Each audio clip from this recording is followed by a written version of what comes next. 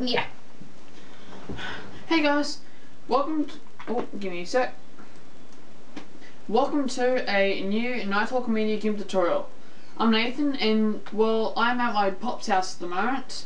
So I'm shooting this Gimp tutorial from my, this extra bedroom.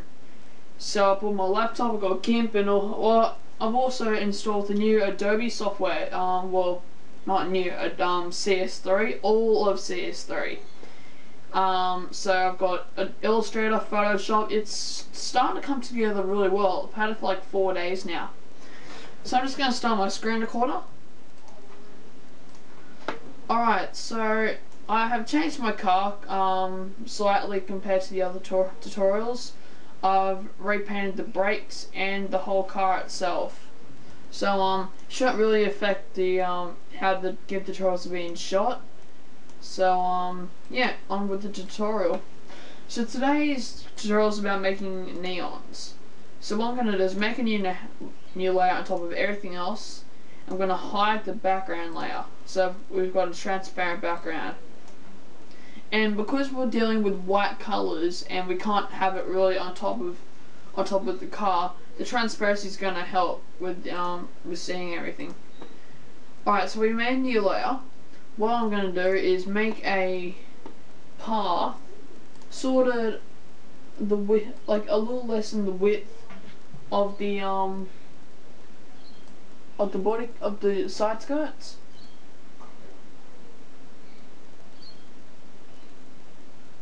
Aha.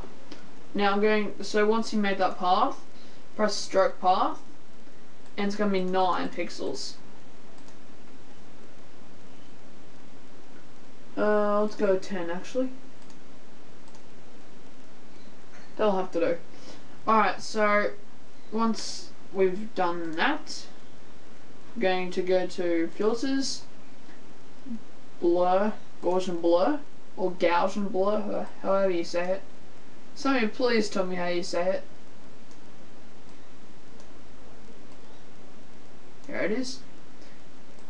I'm gonna go. That's 5 pixels go. Let's go 7, 8. 8's good. 8 is really good. Make a new layer. This is going to be behind the white layer. Swap the colors from white to your neon color, and stroke path. And we're going to double the size of the white, so mine will be 20.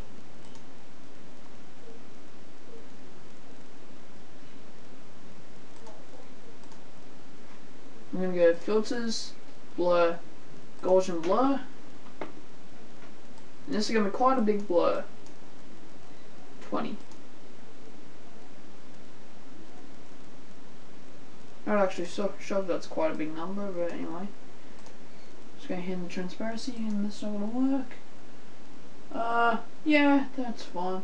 So press the move tool or another tool to have a good look at the path.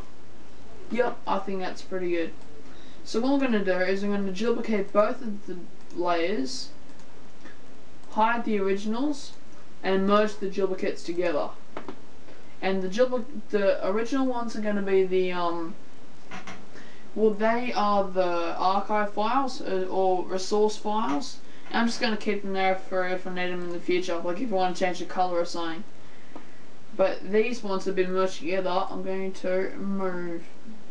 Actually, first I'm going to go layer auto crop, and that cuts the layer right back. Now I'm going to. Oh, I'm on the wrong layer.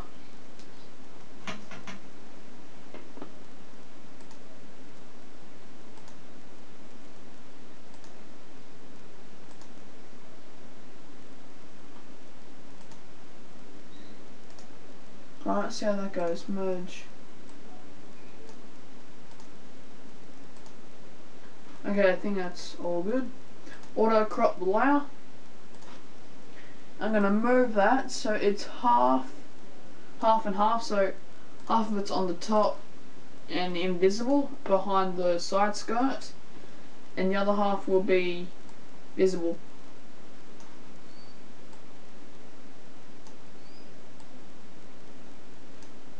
might go just over half actually. Anyway, so once that's done, we're gonna move that fair way back, probably all the way back.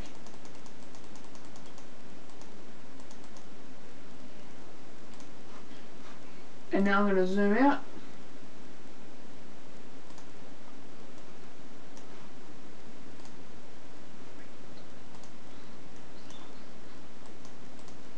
To have a good look at what our neons look like, let's make a new layer, and we'll fill that with black.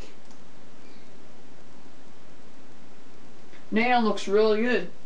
You could even make a smaller neon on the front bumper to add to it. That could work. That could look good. And yeah, so I think that's it for today's tutorial. The next tutorial will be about the finishing touches.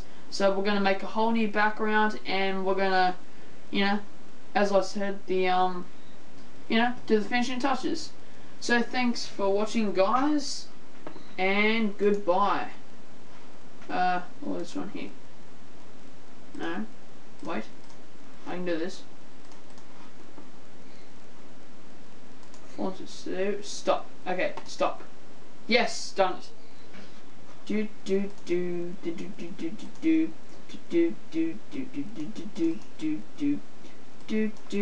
screen.avi. Oh, so yes, stay tuned for the next tutorial.